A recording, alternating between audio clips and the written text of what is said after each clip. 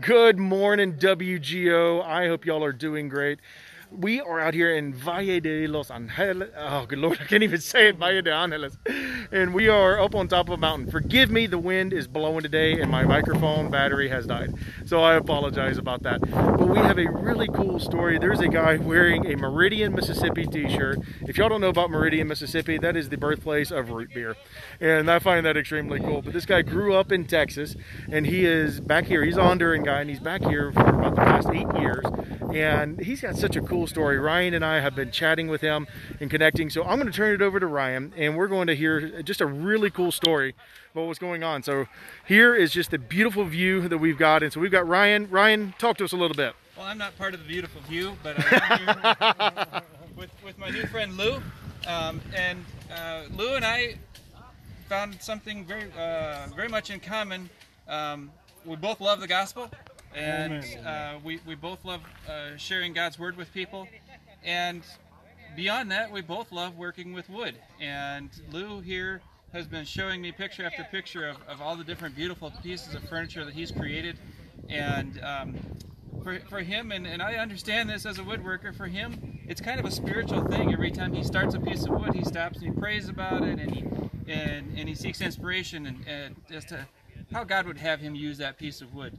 And you know, I think that's a lesson that we all need to learn, that maybe we need to start everything we do with a prayer and say, how do you want me to do this in a way that's going to glorify you and reflect your glory rather than my abilities or my talents. So but Lou was sharing a little bit of his testimony with us, and we found that to be very, very impactful, and we wanted to share that with you. So if you would give your attention to my brother Lou here, and he's going to tell us about himself a little bit. God bless you guys.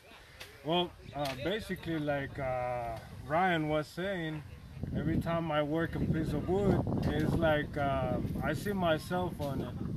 Every time I can never do something that doesn't look pretty or something that I'm not going to be proud of, because I see that that's how our Lord did with me. He grabbed a piece of wood, ugly piece of wood, and he turned it into something beautiful. I accepted our Lord behind bars in a place called Guaymaca. I used to be an alcoholic. Yeah, I used to be an alcoholic, and I tried to quit drinking for like 10 years. And I would drink from Tuesday through Saturday. And my wife, she used to like invite me to church all the time, and I was like, yeah, there will be a day. I used to call myself a Catholic. That was my excuse not to accept our Savior, Lord Jesus. And one night I got intoxicated and I landed on my face, and they had to take me to the hospital. They thought I was dead and they were taking me to the morgue, but a guy said, you know what, I think this guy still has pulse on him. And so they brought me back to the operation room. They pumped my stomach, and they sent me with the police officers to the police station. So I wake up in the morning, blood all over me, and I didn't know what I had done. I didn't know whether I had harmed somebody or what did I do. My wife said, you know what, this is it. I'm gonna call it quits. We're gonna get a divorce. And I started crying. And an old man whose face I don't remember, but I do remember his voice, came up to me and he's like, what happened to you? And I explained to him. And he asked me if I had accepted our Lord Jesus as my Savior. I told him, yes, I'm a Catholic, of course. He's like, you think you're a Catholic? You're not. Nah. And he gave me a prophetic word. He told me, I told him that I was the shame of my family, that nobody in my family wanted to be near me because I had hurt my family so much.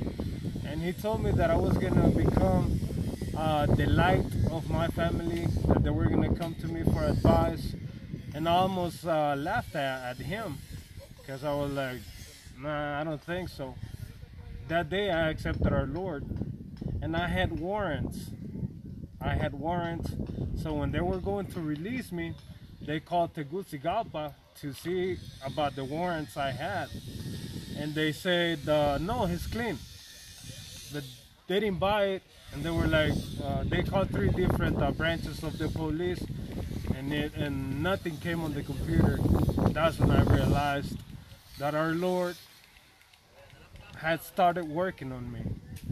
And my wife, she's like, well, yeah, well, we're still getting divorced. And I'm like, please don't take me to church. I will go to church. Take me to any church you want. And she's like, no, you're gonna find a church, Christian church, evangelistic church, and you're gonna take me there. And I was like, okay, so what do I do? And I started driving around the town looking for a church. And when I found one, I went in that day. I remember that evening they had to like pull me out of the church, like, we're about to close, please get up and leave, because I cried and I cried and I cried, and I felt like all that crying not only dehydrated me, but it also cleansed me from all of my sins. And we decided to move to Tegucigalpa. And when we moved to Tegucigalpa, we saw that it was like too noisy, and it's a jungle. And we were like, so we need a peaceful place where you are not tempted by alcohol anymore, and where you can have a more clean environment. And we moved to Valle de Angeles, best decision ever. And we got a little piece of land with my mother and my sisters. We got a little piece of land down the main road. And one evening we were doing a spiritual retreat. We fasted for 2 days and 2 nights, and we prayed up in that mountain. It's called Montaña Grande. That's like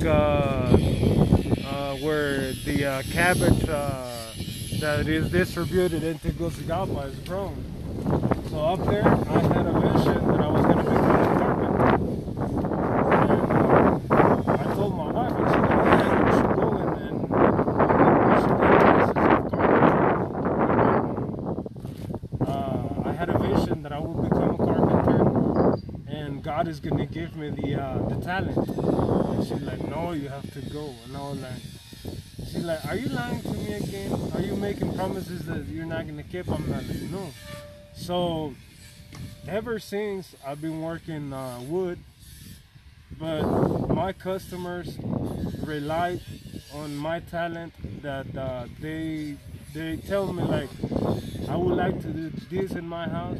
I tell them, okay, let me pray and see what idea our Father delivers to me. And in the mornings, I go to my shop, I see the wood, I lay my hand on it, and I ask Jesus Christ for guidance, and then I get the design. And so far, all of my customers, they come back, and they send me more customers. So I don't even have like a Facebook page. It's been going from word of mouth. And right now I got many projects going on in the shop, and everybody's happy. Mama's happy, kids are happy, and my biggest inspiration, well, one of my biggest inspirations, my sister. She lives in Colorado. She looks up to me now. She looks up to me now, and almost on a daily basis, we communicate and we pray, and we have come closer, and we have bonded better ever since I accepted our Lord and she accepted our Lord. And she couldn't have any babies. I don't know if this is too much info, but she couldn't have any babies. But her baby's name is Samuel. The doctors told her that she will never be a mom. she will never have babies. So she was always like adopting puppies, and she was always helping kids and everything, sponsoring kids. And one day she had my mother was given a prophetic word by a prophet, and he told her that my sister was going to get pregnant. He gave her day and month, and she conceived. In the day and the month that the prophet told my mother, our mother, and she decided to name the baby Samuel, like Anna and Penina's story. And so the baby's name is Samuel. He's 1 year. He's gonna turn a year old now. He's a beautiful baby, and he's humongous. He's big. Well, thank you so much, Lou.